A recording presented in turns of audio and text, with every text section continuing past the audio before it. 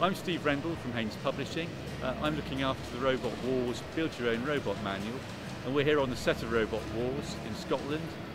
We've asked a few of the competitors to give us an insight into what goes on behind the scenes and their experiences of building their own robots. Hi, so I'm Ian Thomas, I'm from Team Shock. This is our robot Aftershock. I'm the main engineer and bank of dad. My son William, he's the driver and the designer. And yeah, we're in our second series of Robot Wars with Aftershock. We made the final last year. Got a lot to do this series, but yeah, we're doing. Hopefully we'll be okay. So, like many of the family teams that are here, and we get quite a few family members of in Robot Wars. We saw it on the TV when William was 8 or 9. We looked at it and, you know, blimey, could we build something like that? And it was in our wildest dreams. We're only average DIYers. So we, when he got to about 12, I think it was, he carried on, and there was a magazine called Real Robots, and that inspired him to build a robot. We built a robot out of Pepsi bottles and bicycle pumps, and it was quite good fun. A couple of cordless drills, and then we got into the small weights, the featherweights, 13 kilos, and I'd never had any ambition to get into the heavyweights, but he got to 15 and 16, and we could actually lift the robot together, just get it in the car because they were 100 kilograms. Well, these are 110 now, but originally they were 100. So yeah, that's what inspired us, just the magazines, the TV show. I think the trickiest part of building a robot is agreeing on things. He has these designs and these fantastic creations, and then I have to try and build it, you know, within our shed.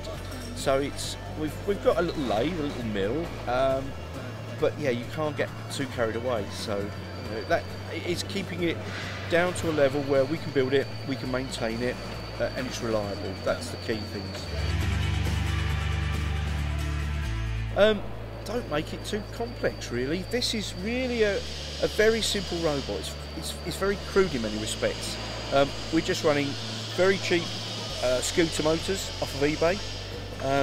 You know, we spend a bit of time preparing them and mounting them. The disc is powered by a big electric motor just here, but it's operated by a solenoid on and off, and no, it's not overly burdened with technology. Keep it simple.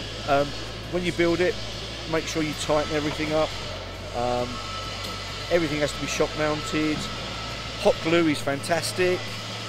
Araldite's pretty good for repairs, but make it so that you can repair it. That's the simple thing. You're in this very hostile area. You're not at home, so you don't have the luxury of all your tools.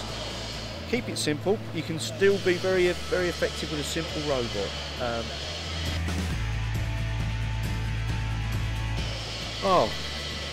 It's the atmosphere. It's we're lucky. We've done 3 series now, and it's such a familiar and great environment to be in. We live this Robot Wars bubble for 4 or 5 days a year, you know, or it's twice-ish in the last 6 months. Yeah, being with like-minded people, it's a good family atmosphere, and getting to be on TV, which is quite good fun. So we built this in a smaller weight class, in the featherweights, in 2010.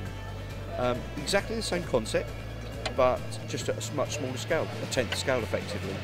And we came 3rd in the UK Championships. William built it himself. I told him it was never going to work, and he came 3rd. So what did I know? So all we did was we upscaled it.